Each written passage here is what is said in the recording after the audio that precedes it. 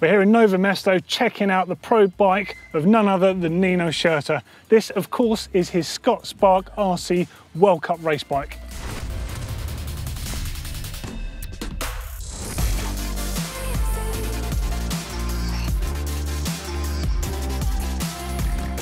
So, of course, the Scott Spark RC is one of the lightest frames in existence, running the Twinloc remote system on the rear shock there for ultimate efficiency on all terrain. The lockout system itself is housed in this trunnion box which holds the shock in place. Cabling goes up through the down tube here and exit towards that Twinloc lever. Geometry itself, you're looking at a 68.5-degree head angle on there, and out back it's got 435mm chainstays which mate perfectly with those 29-inch wheels. It both offers the bike plenty of stability and traction while still being agile and compact enough to make sure the bike feels really fast. Of course, out back it is running technically a single pivot. There is no pivot on the back here. Instead, it does rely on the natural flex in the carbon there. Of course, this does make for a stiffer back end whilst also retaining the super lightweight construction of it. Nino's personal bike has all the graphics from his previous winnings: 2017 Triple Crown champion, 2017 World Champion, World Cup winner, Cape Epic winner. Been there, done it. This man has won it all. What an amazing rider. And there's also little Nino Schurter graphics everywhere, just to remind you whose bike it is. On the back of the seat tube here, little caricature, little cartoon one. And again, there's another I've just spotted just under the saddle there. That is a trick bike. So up front, the cockpit of Nino's bike, of course, he is famous for running a very low and aggressive bar setup. And it's no different on this bike, except it has the brand new Nino Schurter edition version of the FRASER IC SL bar and stem combination, fully carbon fibre constructed by Syncros. This has got a virtual 90mm stem on it, and the bar is hovering around 680mm wide. As with all of the other XC Pros, Nino is running push-on foam grips, a combination of comfort, lightweight, and of course just how they feel. They do manage to absorb some of that trail bar, so they're a very comfortable grip. Brake levers are the SRAM Level Ultimate, super lightweight, very nice looking brakes. And of course, he's got the Twinloc remote system here for his suspension setup, front and rear.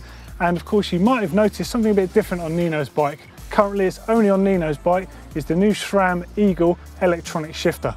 Now, we don't know too much about the SRAM wireless shifting system as seen here on Nino's bike, other than the fact that it is wireless and it uses SRAM's very own wireless technology. So up front on Nino Schurter's race bike here, of course, is the Rokshox SID World Cup. And this is that brand new version with the debonair airspring on it. The debonair airspring, of course, means it's a lot more sensitive at the beginning of the stroke. And on the top of this fork, I don't know if you can see it from there, but it's got carbon fibre crown and steerer tube. Incredibly light, incredibly stiff, and incredibly responsive. Damping duties is taken care of with the new RL3 Charger damper, and in this case it's hooked up to the Twinloc system, which is pretty much dedicated for Scott bikes.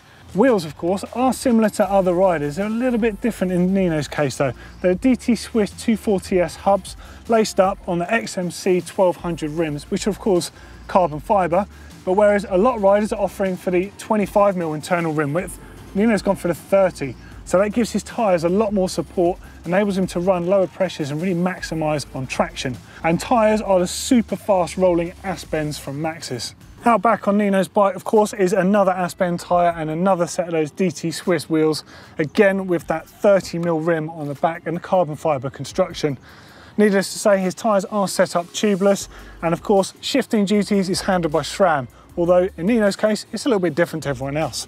It's got that Eagle 1050 cassette on there, complete with the chain and the XX1 carbon fibre cranks up front there, and a 38-tooth chainring.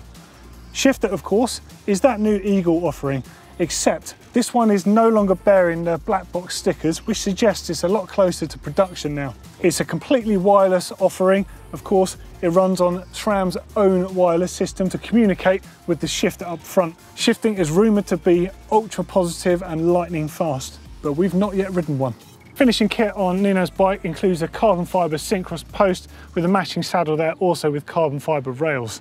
He's got Topeak carbon fibre bottle cage on there, and he's got the Ritchey SPD compatible pedals on there. Total weight on this masterpiece of a bike is 9.55 kilograms or 21 pound 4 ounces. Of course, if you want to hear what it sounds like, pretty sleek. So there we go, there is Nino Schurter's Pro bike. It's a very special bike with a few very individual things on it. If you want to see a bit more about the early days of his wireless shifting system, click down here for the video from Stellenbosch. All the XC tech is in there, and of course that black box version of this very same derailleur. Click down here if you want to see all the other cool stuff we saw here in Novo Mesto. As always, click on that round globe to subscribe. There's new content for you every week here at GMBN Tech. And if you like Nino's bike, give us a thumbs up.